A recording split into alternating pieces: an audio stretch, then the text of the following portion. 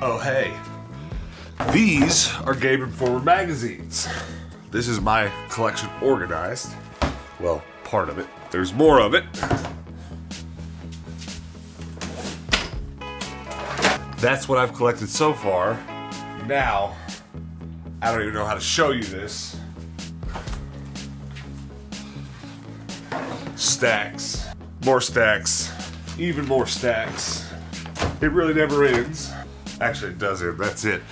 Now what I've got to do is go through all of these, organize them into here with ones I don't have, set the doubles aside, and then we're gonna go trade the doubles in for some game store credit. Stick around. All right, we were at one of my favorite game stores here in Phoenix called Fallout Games, and on last week's episode we traded some stuff in here and actually ended that video with $80 trading credit left over. So whatever we get for these magazines today will be a nice addition to that 80 bucks. I don't know how this is gonna go. It should be interesting. I'm hoping for at least $1 a piece, but who knows how it's gonna go. They could offer me way less. As long as it's not like 10 cents a piece or something like that, I'm probably gonna take it just to add on to that credit we already have. And we're gonna buy some video games today no matter what, because we're already starting the day positive 80.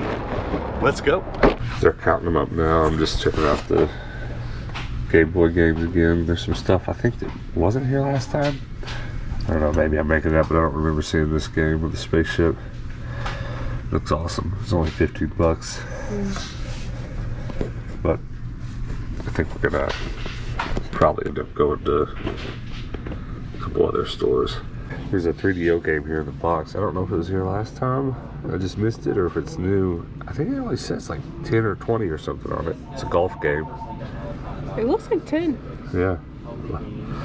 Definitely gonna get that if it is. 225 bucks you want.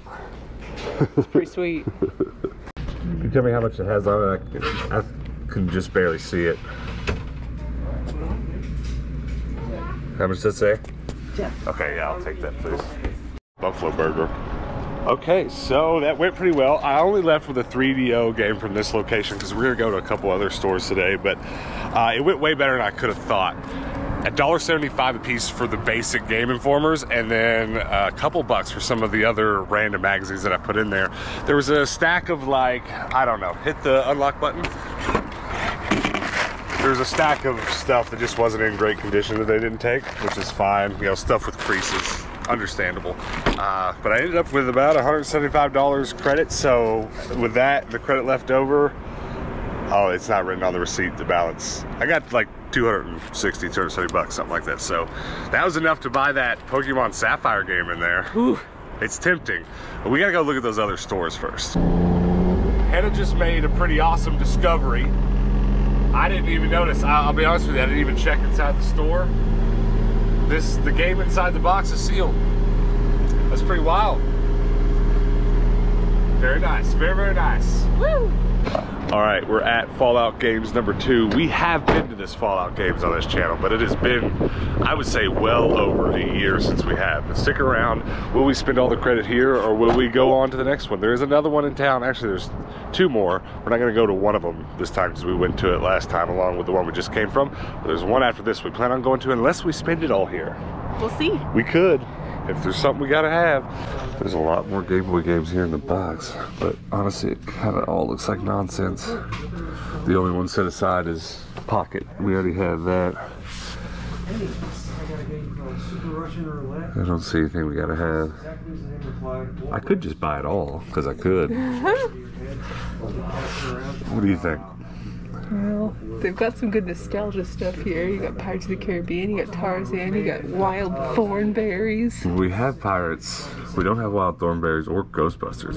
Ghostbusters is a contender, 40 bucks. Ooh. $50 for Star Wars Obi-Wan. We'll think on it. Let's check out this 3DO game. Top left. It's been a while since I ever heard anyone ask for a 3DO game. Remember I sold one? I had it priced at like $10, and it ended up being like an $80 game now. Yeah, it's probably because it was sitting around so long. Yeah. They went up, yeah. I actually bought a couple that way, and I didn't know. I got home and looked them up, and I was like, shoot. Yeah, that's how it's been, man. I'll take that, please. Alright, cool, man. Thank you. I'm gonna keep looking. You don't have any more of those hiding anywhere, do you? I might have some like single, like. If they're not in the big box, don't worry about it. Okay.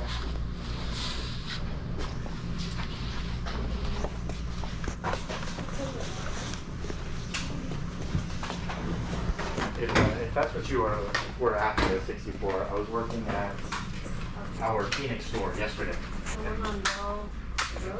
Yeah, and they had one, at least as of yesterday. They totally could have sold it this morning, but I didn't give them a call for it if you want. Holy crap, here's that same game, just super rough. Oh, baby. 60 bucks. I might have to get those. They have the manual for it too. I might probably pass it if it doesn't have the manual. Need for Speed.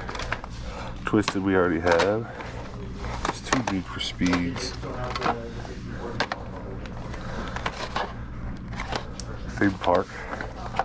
PGA Tour. Apparently a popular game. That's crazy. Like 3 or 4 times copies of it. Alright, well, we're definitely getting the 3DO stuff, you think? Yeah.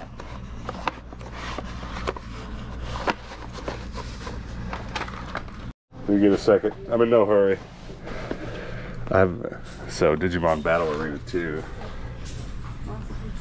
I really want that.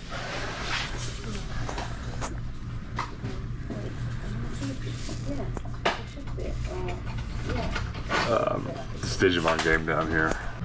Oh shit, there's 3DO games right here. They're all over the place.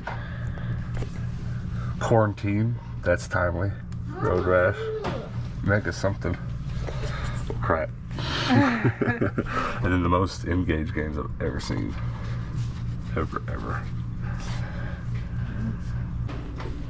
Yeah, there's 3 of them. Let me check those out real quick. Which one? These 3.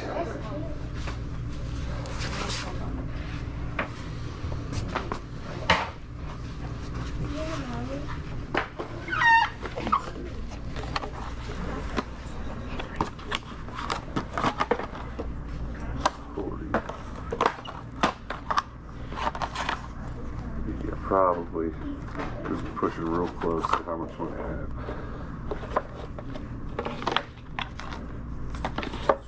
Yeah, add all those up with what I've already got. Let me know how much it is.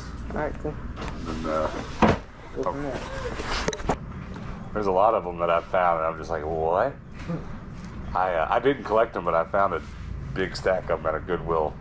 And I collect a bunch of other stuff, so I was like, well, I'm going to keep them. And now I've pretty much bought all of them at all the stores in town. Nobody else wants them, so I went and got them all. How much is it up to? You got a total there? So without the PGA Tour, you're looking at $257. Okay, we're good. I think I'm right at it.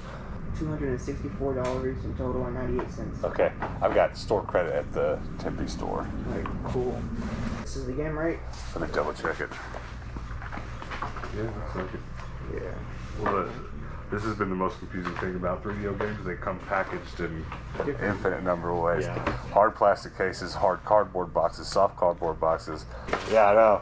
And it's apparently like a taxi driver kind of game. I have no idea what it is. Interesting, yeah. Yeah, I just saw it. I was like, oh, it's probably some horror game. But I read the description. It's like it said driving a cab in town is hell or something like that. Well, you have $235.50 over there. Okay. You just wanted all of them. Yeah, just all would be good. You must have been the one I traded in just an ungodly number of magazines over there. Oh. He stood there and counted them all. I kind of felt bad for him, but he was very helpful. All right. I'd say that went pretty well. I ended up with 1, 2, 3, 4, 5, 6 3DO games and 1 Xbox game.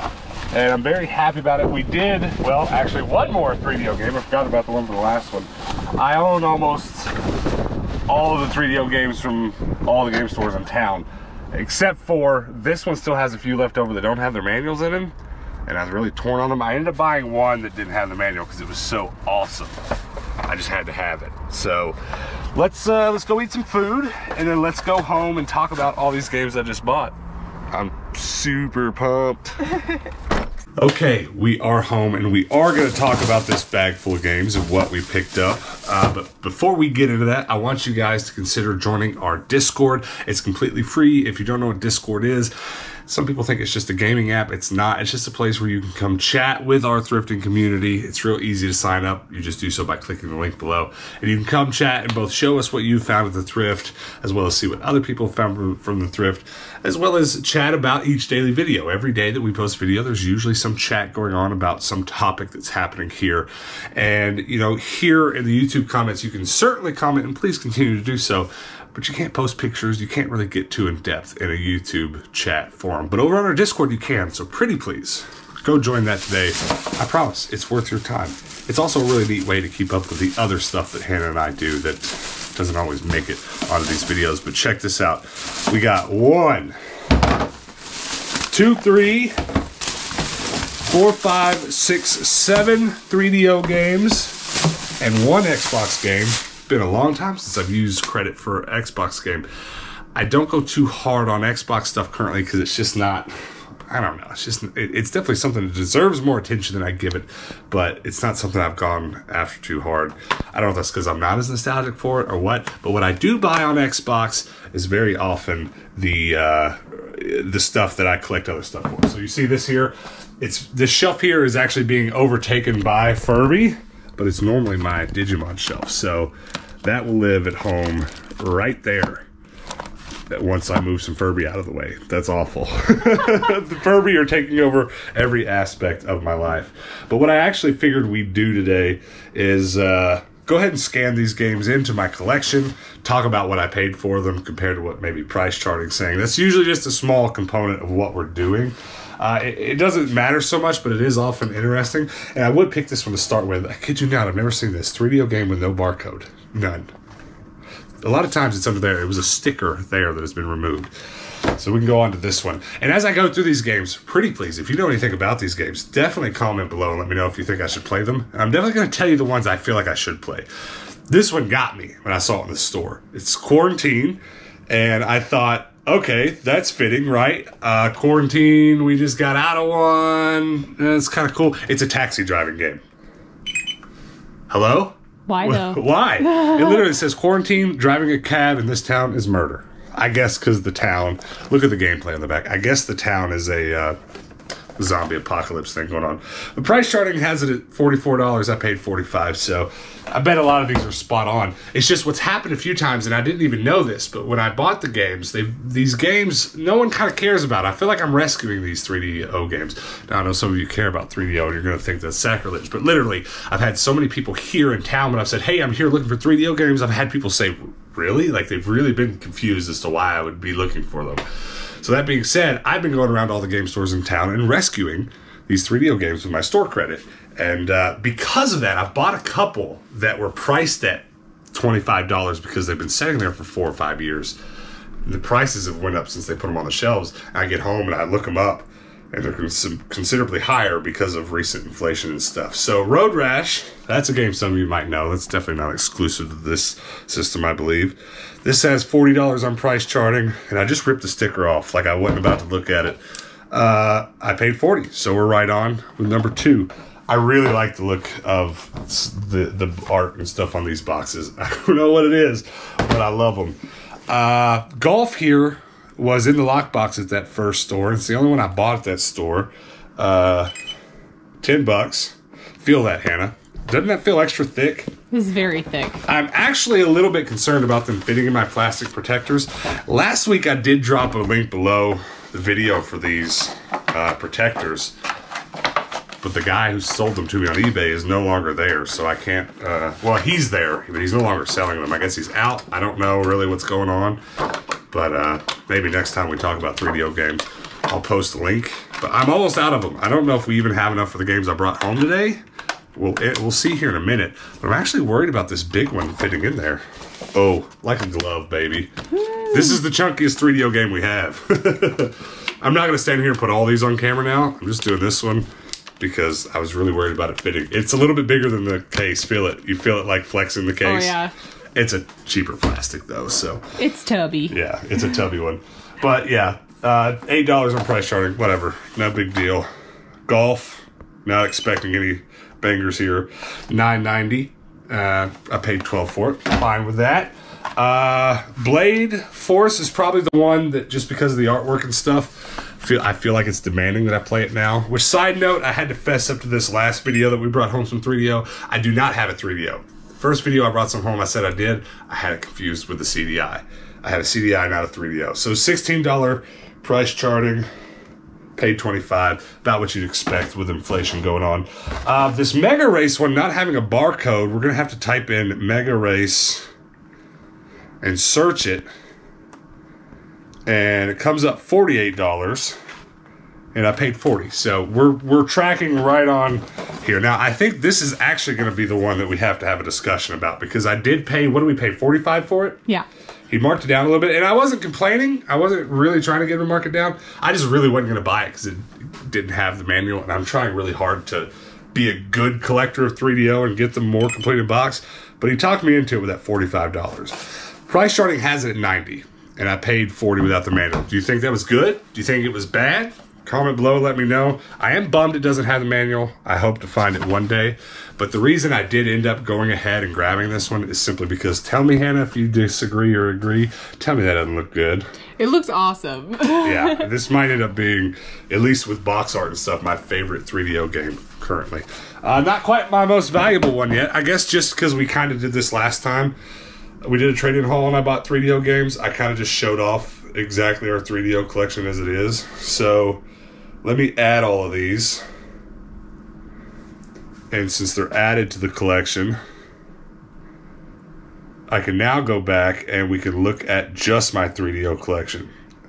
I don't know if you're interested in this, but I do kind of like seeing them all at once. 22 games total.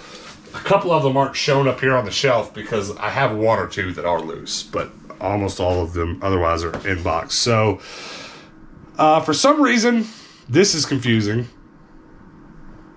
Oh, okay.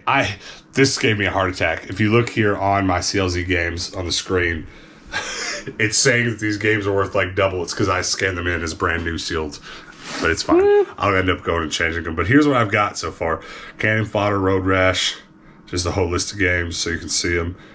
That's it. I'm a 3DO collector now. I would say even a die-hard one. I will, after this video, go change those back down from new to just complete in box. But I'm happy with today's haul. Hannah and I both wanted to come home with some Game Boy games, but we just kind of both are in agreement that like these 3DO games that are there right now are going to be among the last ones to really live in these game stores. Which is another really interesting topic. People right now are like, go buy PS3 stuff because it's going to go. And that's not untrue. That's kind of what's going to happen, right? Because, you know, PS3's market store is going offline and there's a lot of other things. But there really is kind of this cycle of some older generations, especially this stuff that, you know, 3DO wasn't as big as PlayStation, right? So that stuff really is going to get hard to find. And I really want to get as much of it as I can right now. I feel a huge urgency for it. And I love my Game Boy stuff. Don't get me wrong. We will continue to try really hard to crank out regular trade-in haul videos. We're trying our hardest to do it every Monday forever. But if we don't have stuff to trade in, obviously it's not going to happen every Monday. So expect some lulls in that regard. But as long as we have trade-in credit, we will be bringing Game Boy games home. But I think for now, Hannah and I both agree. Hannah, speak up if you disagree. But right now, we're really feeling these 3DO games. I feel like we have to get them while they're there. And Hannah was telling me she's bugged that the 3DO shelf's not full. I think today we did it, though. Do you think so? I think so. I think to wrap up this video, we have to see. Why don't you come back here, and I'll get down all these. These are my only inbox N64 games. And my inbox Super Nintendo, and I think a couple NES games. I've just kind of been putting inbox stuff up there.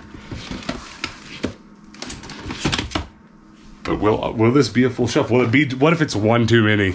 That's, I think, might bug me more. Oh, I think we're still a couple short, actually. No! I think between the pegs I haven't taken out and what space is there, I think we can fit like 4 more. Well, I guess we have to get 4 more. So, yeah, well, there's still one Fallout Games here in town that we haven't made it to yet. And hopefully they've got that last store we went to had the most I've seen in a Fallout. So hopefully next week we'll go to another Fallout and they'll have way more. I don't know, though. We'll see how it goes. Definitely subscribe. Make sure those notifications are on to find out what we do in our next trade-in haul video. We might actually end up going to another chain of stores for the next week or couple of weeks that's almost definitely not going to have any 3DO games. I've never seen any there. But they do have Game Boy games, so maybe we'll just flip-flop back to Game Boy's games for a little while. You guys comment below. Let me know if you've traded in anything recently. Has any of our content here inspired you to do any trading in? Listen, expand your mind. This kind of trading stuff works a lot differently, I think, than some of you might think that it does. You might see us doing this. Oh, man, but we're just trying to prove there's a different way, really, with this series. Because last week's episode, we traded Lego. This week, magazines, and a couple more things in the next couple of weeks should be, if things go according to plan, just as weird. So go out and check your local stores and see if they're looking for anything you have for trade, because I very rarely have actually traded video games for video games. That's the obvious thing. We're doing something a little different here, though. Hit the subscribe button before we go. Like I said at the top of this clip, go check out our Discord. Pretty please. I'd really, really appreciate it if you'd all go join and hang out with us over there. Now, before you do go, you can click on this video. It will show you our latest Minecraft shenanigans, but only click if you're into Minecraft or you're just into shenanigans, because that's what's going on there. Click on this video here. Check out us playing some Super Smash, and then click this video right here. That's not a video. Click this circle. It should be my face in cartoon form, and it will get you subscribed if you're not already. Until next time, guys, peace out.